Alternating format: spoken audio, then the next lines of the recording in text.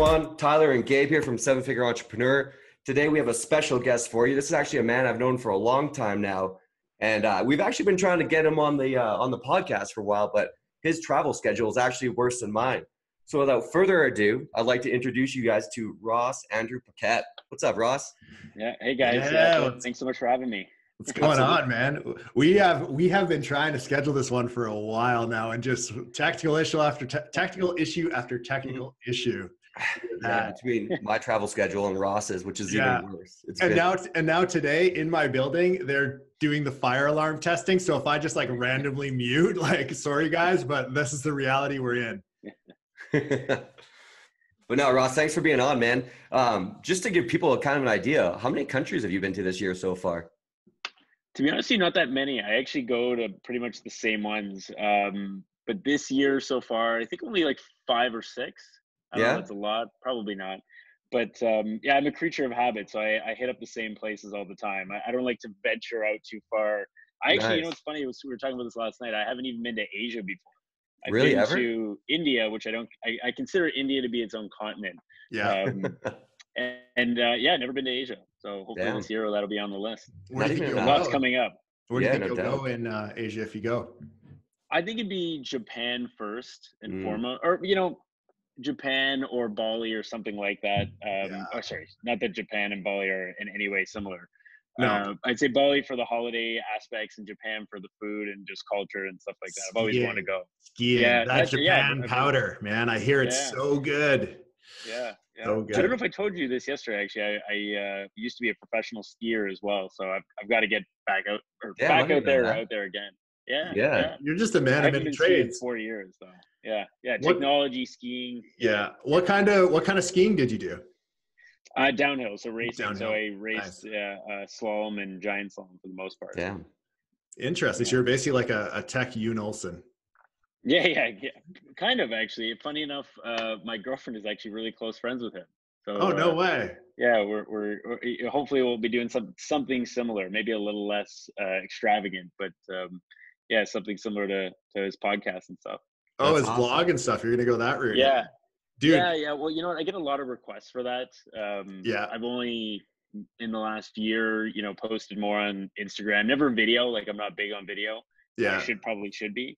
But I found it really, maybe not so much like the extravagant stuff that he does, but he does some really cool, just like, some of the philanthropic aspects and just kind of opening people to his personal life. I think that's, that's something that in the tech space in particular isn't done, enough today. So. And he's built like a really solid brand out of it, man. Like, I got to say, like, I watch quite a few car vloggers and stuff. And I think that his is probably top tier in terms of lifestyle and combining the cars. And I like the design aspect of everything too. He's always doing pretty cool designs on homes. Yeah. Well, he's been doing that for a long time. Like, actually, I remember seeing some of his videos with like his Audi RS6 or something like that, like almost 10 years ago kind of thing. Wow. And obviously he's escalated. Actually, no, I think maybe it wasn't 10 years ago, but maybe 8 years ago. And he was driving like an Audi R8 in the snow. Yeah. Roof, like a ski rack on top. Yeah. Like, I mean, that's just like he started the like the ski box on supercar things, right? Like I think his first car was a Gallardo and it had a ski box on it. And it had a roof rack. Yeah, that was the same one. Yeah. Exactly. That's awesome. Sounds necessary. Hilarious. I'm in. Yeah. I love it. I'm in. Yeah, I want to see that. I'm actually hyped for your vlog now. So yeah, I get really weird though. I'm like Ricky Bobby when he's doing that interview. I start to like hold my hands in front of the camera when I'm talking. Super awkward. Honestly, we're all like that when the camera first hits, but now like we can turn the camera on and we're like good to go. I feel like it's you just got to get used to it. So good. Yeah, man. Hand talkers are entertaining anyway, so it'll probably be worthwhile. Yeah. People like that. Yeah. That's very true. All right, so maybe let's jam into your business and kind of explain what you do at this current moment.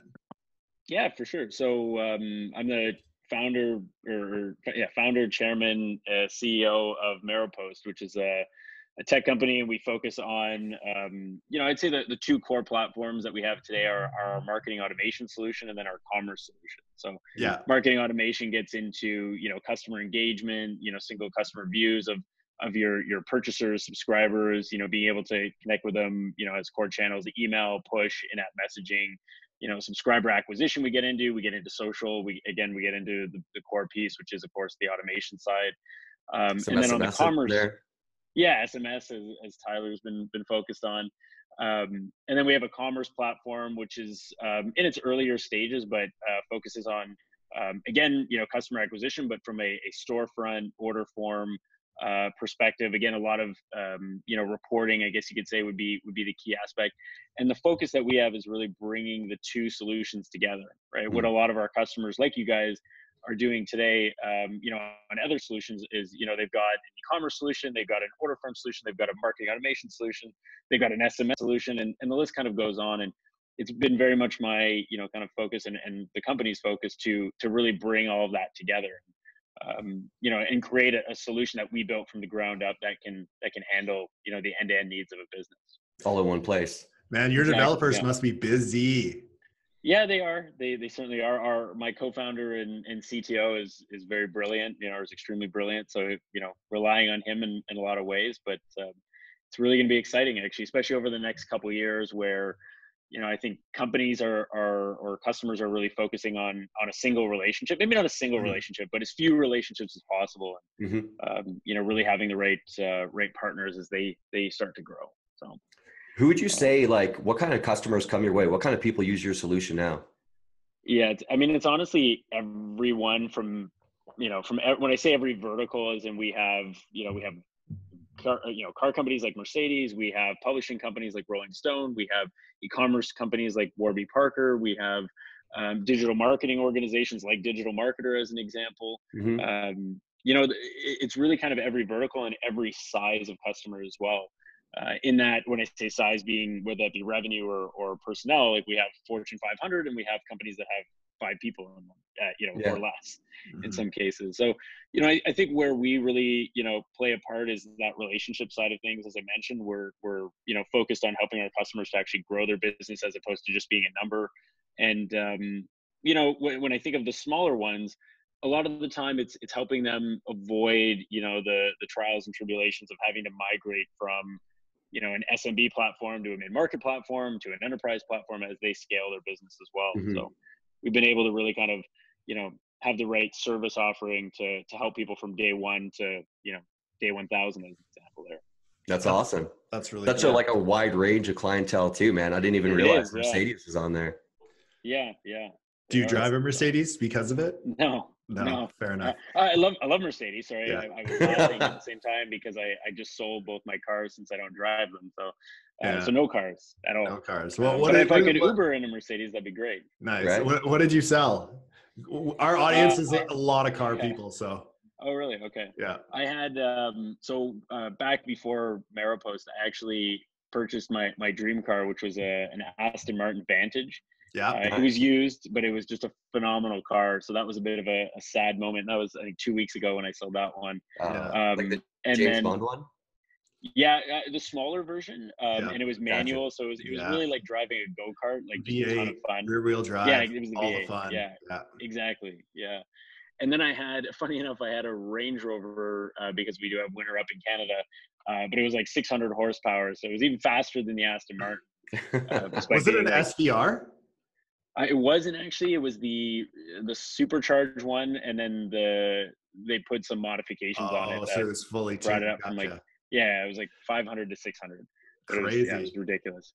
But then I never drive because I live right downtown Toronto, and I'm usually going to the airport or to dinner or to the office. And the office is across the street. Mm-hmm. The airport I'm not parking at, and dinner never great to drive after a couple cocktails. You really set up your life nicely here, hey? Just very in close proximity. Yeah, now it's a lot of unwinding. It wasn't always this simple, I guess you could say. But, fair enough. Yeah, simplifying my life is a key focus. So on that note, can we dive way back and kind of how you got into the spot you're in, and how you found the tech industry and all that? Yeah. So I'm just a bit of backstory. So I'm actually from a really small town in Ontario, Canada, Timmins. It's like 40,000 people, mining and forestry. Yeah. Gabe, you didn't even know where that was, which is kind of funny. No, but, man. So it's 8 hours north of Toronto. And so I grew up there until I was about 16. And then I spent my last 2 years of high school down in St. Catharines, which is near Niagara Falls. for all the global listeners.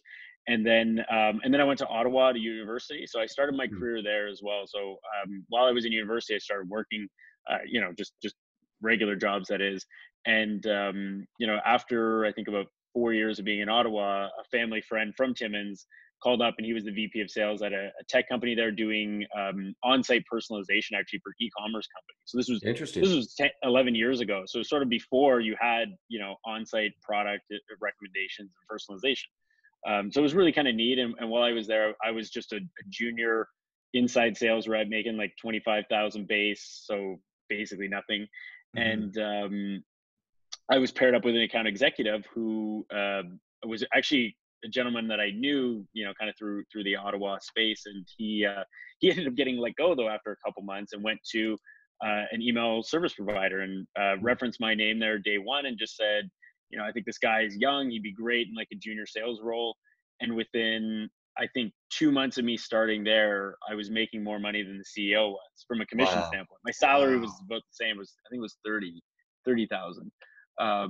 But it was really exciting. It was a great opportunity. The team there, with the exception of myself, and actually I brought in one of my best friends. Nice. It was something a little bit out of, this is going to sound so bad, but I'm going to say it anyway, out of Wolf of Wall Street, where I had my friends going to university still, and I literally showed up at their kind of, not frat house, but their communal housing. Dorm, yeah. Yeah, dorm. Sorry, that's what I was looking for. Dorm with my last paycheck, and my last paycheck was like $30,000 from the month before, 32,000. And I literally, there was like 5 of them there, and I pulled it out and I say, hey, listen, like we're hiring salespeople. We need people like now. If anybody wants a job, like this is the spot. And he showed up. Only he showed up. But are you for real? That's it? Just one? Yeah. That's so funny. Yeah. And also, there's a Wolf of Wall Street reference right behind Tyler too. That tied in. Right. Yeah. I didn't even notice that. It reminds me of that scene where Donnie says, like, I quit my job and I work for you. You showed me a check for 72,000. Man, I watched that movie again recently. It was so good. So good. Yeah. It never gets old. Anyway, sorry to cut you off. No, it's great. So anyway, he actually still works there, and he's now, more or less, they're part of like a $3 billion company. They were bought and sold, or not, sorry, they were bought, and then that company was acquired. But he's actually still there, and he's basically the CEO of that division. So he's doing really well. Should get him on the show, actually. He's an awesome guy. Yeah, no doubt, man. Does that make you guys competitors now then? Yeah. Sort of. They're a little more focused on, the SMB market, just like the not the MailChimp market. I don't mean it like that, but they're focused on more, volume customers than say Maropost, which is more mid-market to enterprise. But so after that, actually, so I was there for a year, and then as I said, that company was purchased by another company, and the philosophy was vastly different. I mean, I was in the early stages of my career, so I was just, literally slinging anything I could from a deal or sale perspective, and they were more regimented. And Ottawa's a government town, so people follow the rules, let's call it, a little bit more than maybe I did when I was 23, 24. But then anyway, so I moved on to a smaller company, and while I was there, I just kind of decided I'm going to start my own company or start a company in the space, because the support that was being provided or that I had seen across the industry was just terrible. A lot of the products weren't so great. Actually, that company that I was at, I didn't even demo the product when I would sell it. I would have to just sell it with waving my hands in the air like I'm doing right now. Yeah, that's crazy. You know what I remember? The first time we met, you told me if anyone told me I was going to be a business owner one day, I would have laughed at them. Yeah, exactly. Yeah, because it was like you said, it was never your plan. Yeah, no, not at all. Yeah, and even then, I mean, I think, and Tyler, you know this, but my goal was never to build, a larger organization. I don't think Maropost is that large, but I think at the time it was maybe have 500,000 in revenue. As I was talking about earlier, I was living at the Thompson Hotel, which is an apartment building in Toronto, has a pool on the roof, and I was just going to kind of relax and have 10 clients and really enjoy. Yeah. And so, needless to say, there wasn't much pool time after kind of years 1 or 2 when things really kind of took off. But how many employees do you have now, for reference? I think we're at 165 or so. Oh, okay. So, nice. Yeah. And you've done all of this just with money out of your own pocket, basically. Yeah, so we did. So we've never taken any outside capital for the company or from a growth perspective. A couple of years ago, which this is public, we sold 25% of the shares, in a secondary round for X amount of dollars, which you can see online as well. But we never, it's all been bootstrapped, always profitable, very much focused on that. And again, even though we have, I wouldn't say a large team at 165, but relatively large. Like we really want to keep things lean and be this, kind of fast growing, exciting company that's profitable, that never needed to take capital, and, show sort of the industry, which, has been very focused on raising capital for the last, forever, or not forever, but for the last while. That you can do things differently, and you can, really build a company with your own, blood, sweat, and tears in the tech space, which is also very competitive. Yeah, for sure. That's amazing. Just for reference, what was the last public valuation you guys had? I was 163 million US. Damn, man, congratulations. That's like $1 billion Canadian. So yeah, pretty much. Yeah. Very cool. Yeah. What out of curiosity, what made you want to sell part of your company? I think at the time, I mean, there was, again, the company it really revolved around me and my one co-founder, or my co-founder at the time. And, having somebody come in and be able to help with the strategy and with kind of bringing us to the next stages, even though our revenue grew so quickly, there's a lot of infrastructure that needs to be put in place for that kind of, 20 or 30 million to 100 million. And so that was one of the focuses. I mean, in a lot of senses, it does make sense to take, cash off the table in those examples. Oh, for sure. So there was a few variables, and again, of course, wanted to do something for the team. Even though I think back then we were at 40 or 50 people, but really wanting to, give them something as well, and kind of treat that as a milestone for sort of the next stages. And that's awesome. So yeah, it was good. That's really very cool, man. What always intrigues me about companies that grow that fast is like all the changes. And I haven't grown that fast. So I'm always curious to talk to people that have the changes that have happened in the business to be able to scale and grow like that. Like one thing I was told is every time your company doubles, you pretty much have to change how things work, or you're get limited.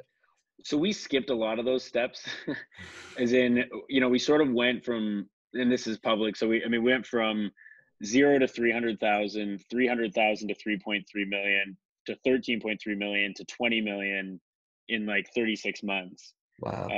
So, and again, with sort of the same size of team that we, wouldn't say the same size, but with a really small team. So we skipped a lot of those stages in terms of that. And again, a lot of it was because we just didn't think about anything but growing the product and supporting our customers and focusing on the innovation. Whereas, I think if you were following the more traditional approach, it's, okay, we got to 5 million, we got to make these 5 higher, like, let's follow the textbook sort of thing. Yeah. No one here had the textbook. We didn't even know there was a textbook. So it was really kind of, it was really interesting. So, we focused a lot now on sort of backfilling that, that process. Are you happy that you had no textbook and you had to figure it out? Or do you kind of look back, you're happy you did the way you did? I think there's a couple things that again, hindsight being 2020, there's always a couple things that you would do differently. Like, again, maybe I would have hired a few people sooner. Maybe I would have, invested in a few areas, a little bit more heavily in the early stage. But, when you're running at that pace and, and effectively it's your company, or the founder's company, it becomes, you're treating it like your own bank account, right? Like, you're not going to go make irrational decisions with your own bank account without doing that. So I think that's been both a positive, but at the same time, I'd say a couple areas where I would have done things differently. Gotcha. Question for you. So you said you grew from 300,000 to 3.5 mil. Is that correct?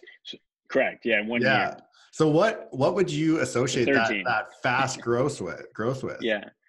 I think 2 areas. I mean, one, our product sort of hit, sort of the masses in terms of the features, functionality that we had launched in that period or just before that.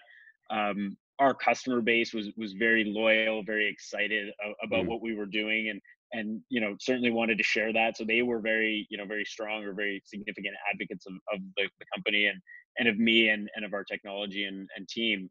So that was really the driving force. Like, we didn't have a sales and marketing engine. We didn't have a sales team back except for me. Yeah. So yeah, really focused, I guess you'd say, on just continuing that, process that we were moving forward. And that's what allowed us to, again, go from the 3.3 to 13 was we just kept doing more of that hard work that got us, to the 3.3 in the first place. Dude, that's awesome. Making sure it was consistent. Yeah. Mm-hmm. And you're in such a great space for like multiples and stuff like that. Yeah. Software company, man. That's beautiful. I know. Yeah. How does it usually work? Just for, I don't fully understand how the evaluations work.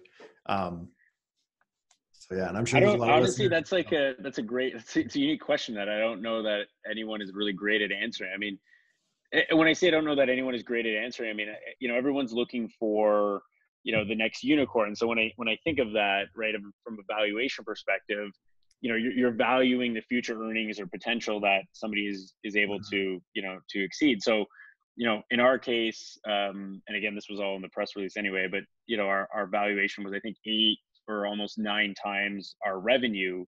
And that's what you're seeing a lot with these high growth or fast growing, tech companies, certainly in the SaaS space, obviously, because there's been enough success out there where, somebody can say, hey, if we, Maropost or Shopify or whoever is growing at, X rate. And if they're able to keep that up, this company is going to be at $1 billion valuation in 12 months or 24 months. And then, even further beyond that, in the coming years.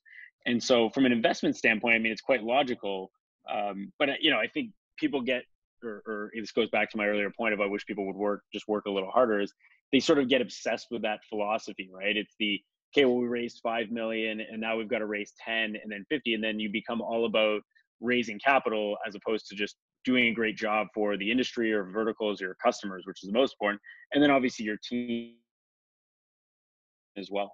And I think the approaches, both work in their own regard, but, again, I'd rather be in control of my own destiny than anyone else for that matter. Yeah. So, I've talked to people. I think Scott Rearick was a big advocate of like, he kind of hated in a lot of respects the fact that he took money early on in his career because like just the way to dictate how your business grows and what to do. It can be, I mean, I think it can be great, and in other areas maybe not so much. It's certainly it's a very I think it should be a very emotional decision when you're making it for the first time, as in the areas that are going to become problems are not usually logic driven, as an example. Like it's going to be more you're marrying the other people, and it doesn't matter if you're in Series A or Series G or or whatever. That's really what you're doing. It's a marriage, and so it's a it's a unique decision that every founder, or not every founder, but founders have to make, and there's trade-offs, I think, for both sides. Very cool. What kind of like personal growth stuff have you kind of gone through growing the company like this? Because I'm sure the guy you were years ago when you started is much different than the guy we see today. Yeah. So today, vastly different, but a year ago, probably the same. And I was just talking about this last night, actually, or yesterday, where when you're moving at that pace, remember we were talking about the textbook, like without it, without the book or without following the process that people are where they're raising, Series A, B, C, D, because you learn after every one of those rounds as well. And the people who come in help you just the same. Going, for us, I never had the ability to take a step back. So it was kind of, I wouldn't say I didn't change at all. Obviously I did, but it was just moving so quickly that I never had that chance to really take a step back. And that's really what I've done over the past year is in a number of ways, been able to look back and spend that time to think about, okay, like, what do I want my life to look like? What do I want to look like? How do I want to feel about the decisions I'm going to make or that I have made? And, how am I really going to move forward from here and, forward from here for, my team, my customers, the company, my family, my, partners and so on.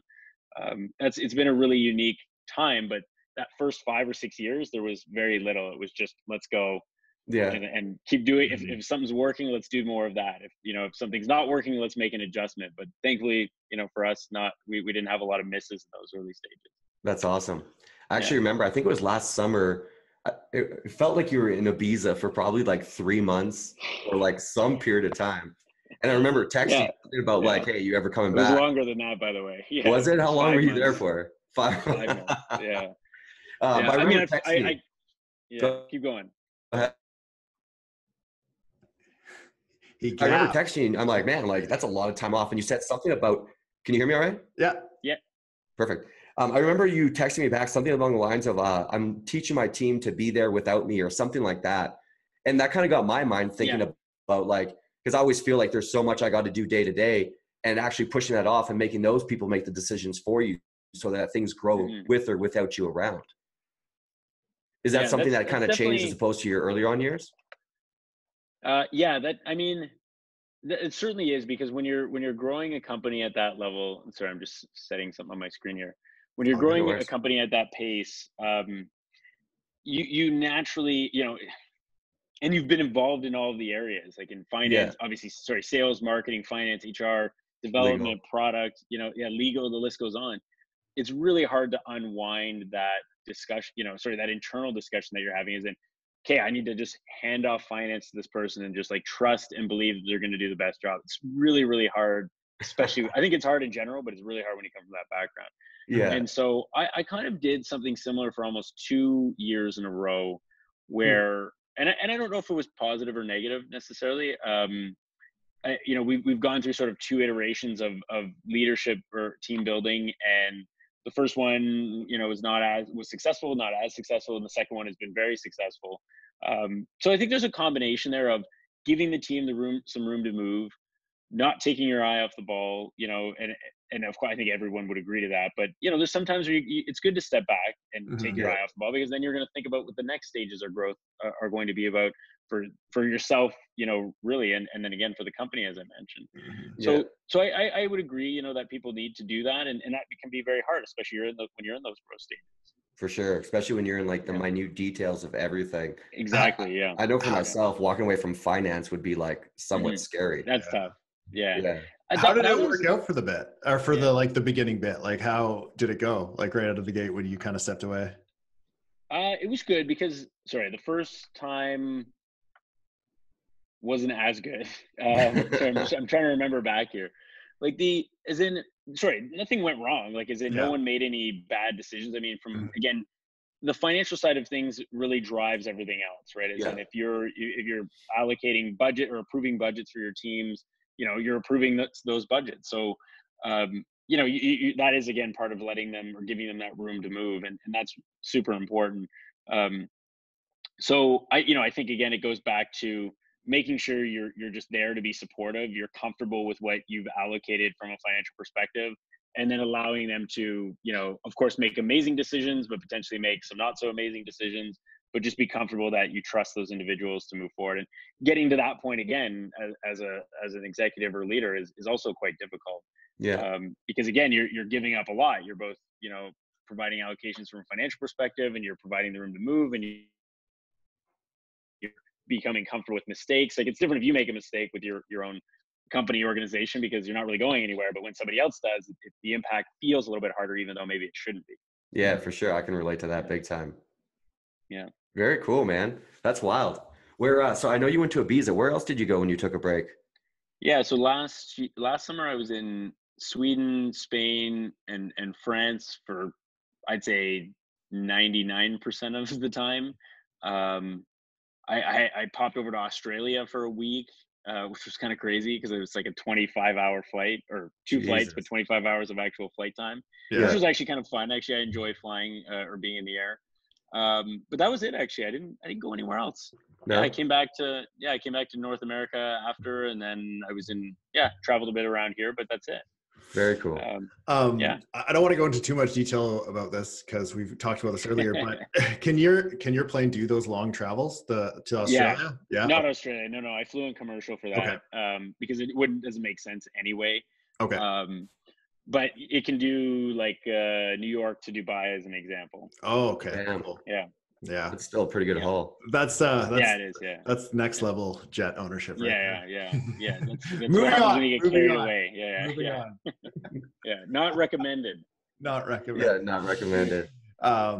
Man, that's really cool. So, what out of all those places, what's been your favorite so far? Definitely Spain by like a huge margin. Yeah. Barcelona. No, I've actually, you're gonna laugh, I've never even touched or set foot on mainland Spain. I've only been to the islands. Yeah, I've only been to one island in particular. Yeah, there's something really magical about Ibiza, and I'd never been there before actually. My COO, he's been going there for 10 years, and so he knew how excited it would be, for me to go. But there's certainly an energy or an aura that island has. Yeah, it's very beautiful. Been. Highly recommended. That's amazing. If you're gonna go to one place this year, I'd recommend it being there. Well, hopefully you're out there when I'm there. Yeah. Oh yeah. Obviously. Actually, are you going to the Affiliate World Conference out in Barcelona? No, I didn't even know about that one actually. But no, I didn't even know about that. Yeah, it's in. I think it's in July. Really? Yeah, so I'm gonna pop there, do that, and then pop to Ibiza, and then hit Italy after. So nice. Do a round No, I trip. didn't know about that, but I'll be there. Yeah. Where are you going in Italy? Just because I think Italy would be cool to check out. I've never been. Oh no, where are you gonna? I've never been to Italy either. Oh, you're gonna laugh. Like really? I've been right up to the border. Yeah, I've been to Monaco. I mean, it's not on the border, but it's like 10 minutes from the border. I've never been to Italy though. I've been to Sardinia, which is also very beautiful if you're planning to go there. But that's an island. It's sort of south of Italy and France. If you're thinking south of France. Okay. Gotcha. I think I'm going to. Really Adam booked it. We're going to Positano. I think you say it, or I probably slaughtered. Positano. Yes. Yeah. So much super better. Nice. Yeah. That's cool. That's nice. Yeah, super nice there. I think that's considered one of like the most beautiful areas in Italy. Sorry, I've never been. My girlfriend's been, but gotcha. I got to get there this summer as well. Maybe I'll join you. Yeah, please do, man. I'll be out there. Romantic vacation for two, Tyler and Ross. Right. It sounds like you guys are just going to cut laps down there. Yeah. Well done. We'll just stay there. Won't come back. Yeah. If Ibiza's that good, there's no point in coming back. Yeah. What so because you guys are a platform for so many different companies, what kind of opportunities do you see in the marketplace? Like what are some of the companies that you see that are really fast movers, and what are the ones that may be a bit slower but kind of better long-term plays? From a customer perspective, or from a just from the customer pool you have, because it is so vast. I mean, retail is always so. That's actually a really good question, because having been in the space for so long, I've literally seen everything. When I say everything, whether it be from a business perspective, from an error mistake perspective, sorry. So a lot of the online retail customers are usually, the most progressive in terms of how do I say this? In terms of like feature adoption. So as in, it's common sense, right? Obviously, you're selling products online. Your business is really going to, thrive. If you have a successful, marketing automation sequence, an abandoned cart, and all that kind of stuff. So there, a lot of times they get really excited about that, and this is sort of like a double-edged sword. They're the ones that are really going to adopt those features, from an understanding perspective, but from an execution perspective, I think because retailers and online retailers are always, very tight in terms of margins at the same time, they also struggle to have or allocate the team members maybe required to accomplish those. So I'll give you a good example is in when a customer comes on board with us, we really invest in them. Like I in the past, I would personally invest time and energy to guide them down the right path and help them execute on the right strategies. And now, of course, our teams do that. But a lot of people still just don't allocate the right resources. So unless we, unless we literally force them, which has happened, to implement certain strategies or features, 3 to 6 months or a year later, they may not do it because they're so wrapped up in just executing the same strategy or sending the campaigns or launching new products and stuff like that they don't give it the attention that it deserves. Being from a revenue perspective, they could be leaving a significant percentage of revenue on the table, or in many cases millions of dollars. The funny thing is on the other side, or not the other side of the coin, but another sort of industry, and you got, Tyler, you're part of this space. That's how we met.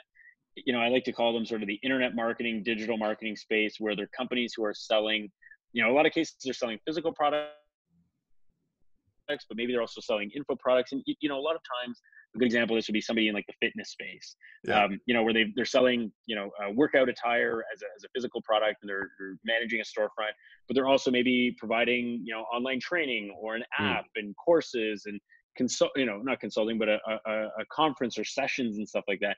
And it's funny because there's actually a huge industry out there. And again, I don't know who dominates your listeners, but when I talk to internet, or online retailers, they have no idea about the space, but that space is like, they're the most, and Tyler, you guys would fall into this. Like you're super aggressive because you figured out and honed these strategies, and in many cases or some cases they're owner operated. So you're so passionate and involved with the business that you really want to try everything that may work.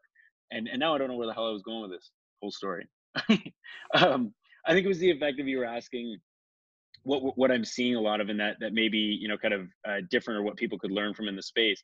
And so I think it's I'd love to see a lot of our customers really embrace more of that kind of internet marketing, digital marketing philosophy, and put more time and energy into generating the revenue that they know is there, from a customer acquisition standpoint, from an upsell, resell, standpoint. So that may have been a really convoluted way of saying what I was trying to say, but I guess what I'm alluding to is, go ahead. Yeah. No, you go. I was going to say, one thing I've noticed just even on e-commerce alone, like people not having an abandonment cart sequence or a follow. That's what I mean. Yeah. Yeah, man. That's what I'm talking about. Or they have one email go out, right? Or they don't have a retargeting campaign going. They don't have a subscriber abandonment campaign as well, like which is similar to a cart abandonment one. Just, hey, this person has disappeared, and they really don't put a lot of that in place. Like even just something as simple as not having an amazing unsubscribe page, right? Like it doesn't matter who you are. It doesn't matter you're Calvin Klein, Mercedes-Benz, Tyler Devin and Co. It costs you money to acquire customers. It costs you money to acquire subscribers. So if somebody's looking to leave you, you are leaving money, on the table. And so if it were me, I would have the most elaborate scheme of pages and like offers and stuff like that to keep you there, like get 20% off to stay stay with us. I don't know anyone who does that. Actually, maybe 2 customers. But really? The only person That's like standard protocol on like drop sounds shipping. Like it, but yeah. I kid you not, no one actually does it. Like, Groupon used to have an amazing one. What's that? Who did? Did you ever see Groupons? No, I never did. No. I think there was one where they it took you to an unsubscribe page and there was a guy sitting there and they walk up and they throw water on this dude and they're like, "We're so sorry this guy screwed your experience. Like, please stay with us." Yeah. And I would literally just watch that video, and I'd never unsubscribe though, because I'm like, I still want to be a part of this. Find that. Yeah, man, it was pretty funny. Yeah, that's actually a good little tip that I think a lot of people definitely overlook. I've seen people overlook like their receipts, like obviously anything that's transactional that talks about the order they just made. Like the open rates are so huge there. You can put a little discount coupon in there, and it'll make you money. Yeah. And people are more likely to look at their invoice or bill, like you know what I mean, from or shipping email, like anything. Like, and I mean that's why everybody defaults to the Amazon conversation, right? They've done such an amazing job from that experience of getting you to buy more. And one thing actually that one of our clients did that Amazon does is the whole purchase directly from email, and it's a feature we're building into our commerce application. Yeah, so. Because you receive the email from, in the Amazon case from Amazon, or if you're a Maropost customer from Maropost, you could just click through and be in your account right from there without having to log in, and like one click to purchase. So from your email? From your email, yeah. So that would bring you to the page, but what I mean is that the page would not put you down another cart process or path.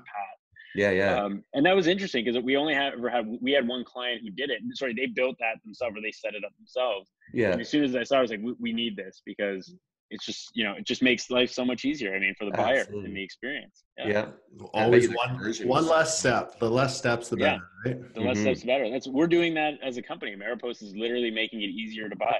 I mean, we had a process where we were sending out, agreements, and somebody would have to DocuSign it back, which way back, it was faxing it back or something like that, or scanning it back.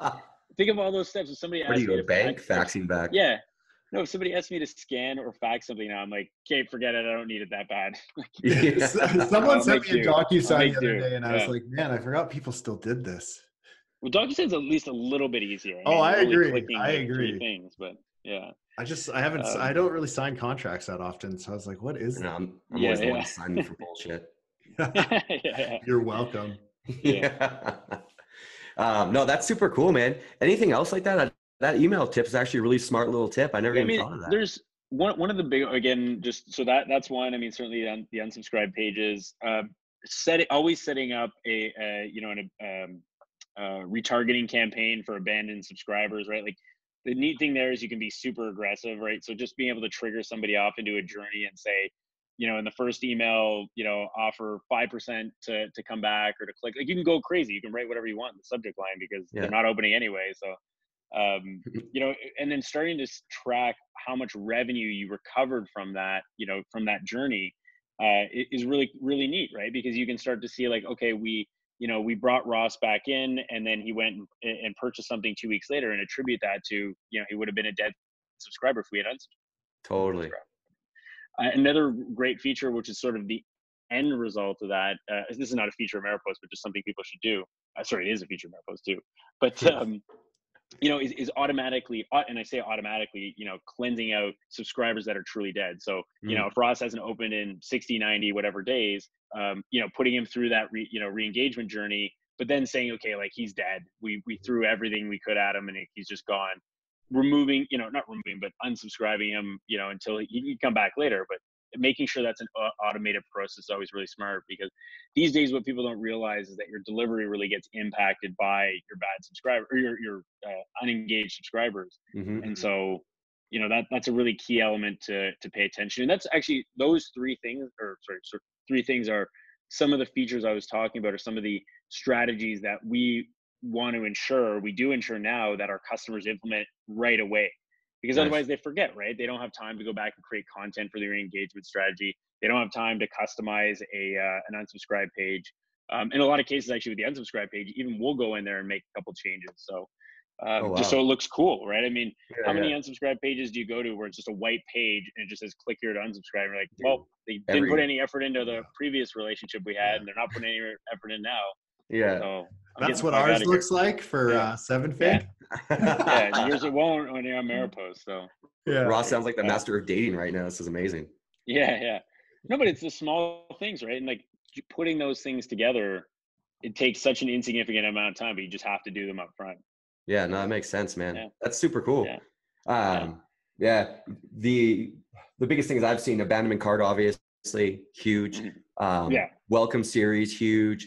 If someone hasn't ordered it in 30 days, actually, I found with supplement companies, like say they buy a pre-workout, trigger reorder email. So in 30 we days. do a lot of that. That's a good example. I mean, there's there's really great ways. It depends on the platform somebody's using, but there's really great ways to, as you said, automatically trigger that off. And that's while different, it's also reminds me of like features around products that are out of stock. Right. A lot of people can't really manage out of stock communications, or they have to use another product to do it. To me, that's a key element, because, if Ross, Tyler, Gabe goes to the site, and says, put your email in here to be notified when the product is back in stock. That's usually another tool. Some platforms like Maropost can actually do that. And I'm actually a huge advocate for that, because otherwise I'm just going to forget that I was even looking for it in the first place until the next time I remember that I needed that product. When you're driving your car and can't be on your phone. Or I'll find it somewhere else and then stick with that. Or you find it somewhere else. Yeah, exactly. You ever think about doing like a conference one day where you kind of go over these best practices? For sure. Yeah. I mean, I think for us, conferences, it's a big commitment, right? Certainly it's a big commitment in general. And we want to make sure that we have, in the thousands of customers when we do that, across both of our platforms. It's not to say we're not going to do it sooner than that, but that would be my take. And I think one of the great things is there's a fair amount of conferences, many of them that we see each other at, where a lot of our customers go to them, and we're there as like the title or platinum or diamond or golden or whatever sponsor. Whatever you can buy. And that's actually, again, that's a much like more appropriate response. And so what we're doing as an example, we're going to Internet Retailer next month, or IRC next month, and we're the high level sponsor. And then we're throwing a big party while we're there as well, like a Maropost party, separate from the conference. So, kind of packaging those together in the early stages is going to be really helpful. It's not as big on the content side, obviously, because we're not able to share. But hopefully we're doing such a good job internally with our clients that, that it does get out there. Yeah, no doubt. We'll see when you send me that contract later today. Yeah, exactly. I'm actually looking at Maropost right now for some stuff we're working on. So we'll see. But no, that's very cool, man. I think that conference, I remember I saw you, I think it was 2 years ago I saw you there. Yeah. I think I met you that time too. I was with Tyler. Oh, were you? Okay, yeah, Yeah, you did then. Yeah, yeah, it was a coming back to me. long time ago. Alzheimer's is fading. Oh, happens to the best of us. I'm like 34. Feel like I'm 60. So. Yeah, same. Like, where am I right now? Oh, yeah, I'm home. Okay, same. Yeah. Sorry, my internet cut out for a sec. But yeah, that's super cool, man. Tell us about the future of Maropost. Were you guys anything huge elephant you guys are looking to take down in the future? For sure. So, I mean, the expansion into the commerce space, like that's a huge, maneuver for us. We're going to be coming up against, the who's who of enterprise providers, the Salesforces, IBMs, Oracles, and then the Shopify's, Magentos of the world. So that's really going to keep us busy. We're also getting into some self-service products. We're kicking it off with a transactional tool like a SendGrid or a SparkPost, which is not marketing related, of course, but still very relevant and relevant for us, given that we are, major like an SMTP. Yeah, exactly that. Yeah, exactly. And we have that built into our marketing suites or Maropost for marketing today. But selling it as a standalone where people can just sign up online and configure it and purchase it there. Nice. That's definitely a key piece because, and we'll continue to do that. I think as we, kind of pinpoint or develop certain areas of the application that could be standard. Because I mean, our technology, right? We have a lot of features. We have a lot of functionality. We have some features that are entire companies. So it makes sense for us to parse that off. And then it gives people also a barrier to entry to start to work with Maropost in a less significant, aspect. Yeah. Question. I think I don't know if I missed. That's really a key to our growth. Yeah. Okay. I don't know if I missed this, and I apologize if I did, but are you guys making an e-commerce platform also? Yeah. Yeah, we did. Okay. We have. Yeah, we have. Oh, I didn't know that. That's the second product. Oh, gotcha. Yeah, so sorry. Did you guys already talk about this? Commerce. We did, yeah. Sorry, man. a little bit. Oh, okay. I gapped on that. Welcome to the podcast, buddy. Yeah. No, it's Kate. Are you kind of like, what kind of like prompted that? Was it, obviously Shopify's had just insane growth. Was that kind of the inspiration for that, or where did it kind of source from? It was just a natural progression actually to the customer relationship. And so customer relationship, the relationship that our customers have with their customers. Yeah. And developing the single view and being, experts in that, while we're going to continue to grow, of course, on the marketing side, being experts in the customer engagement area, really plays a role in how you're going to market and retain and message and grow your current customer base. So instead of going out and building out, God knows how many integrations or partnering with so many customers, and we're still partners with them, we're still going to work with them, and the people who are on Marketing Cloud are still going to use Magento, Shopify, and so on. But it just made logical sense based on the investment that you're making. I mean, and there's things that are, that customers are always going to want that a Shopify they won't have, right? They're focused on, I don't even know how many clients they have now, but they're focused on having like 1 million clients. Our focus is going to be having tens of thousands of clients that we're really entrenched and part of their business, right? And Shopify is more of the, MailChimp for e-commerce, whereas MailChimp is the MailChimp of email. Yeah, no doubt. So, and we're going to be situated somewhere closer to the Salesforces, IBMs, and so on, but with a relationship that you really can't buy these days. That's super cool. I think it's a super smart play, man, because I think one of the things that's missing in Shopify is like the centralization of all the data. Like I'd love to see a platform, and maybe it does exist, but I don't even see anything that really measures lifetime value. Yeah. No, I mean, they do. There's a couple of platforms that will share that, but then they're not combining that with, as we were talking about, like with the engagement data, with the acquisition data. And that's what people really want to understand. And actually, even down the line, we'll probably get into the service space. So like the Zendesk, Freshdesk, Oh, nice. Smart. Aspect, because that plays a bit. An example I always like to give is, imagine you're looking at, Ross as a customer and you're in support. You're going to treat him vastly different if he spent $5,000 with you versus $50, right? This is a logical progression, or a logical approach.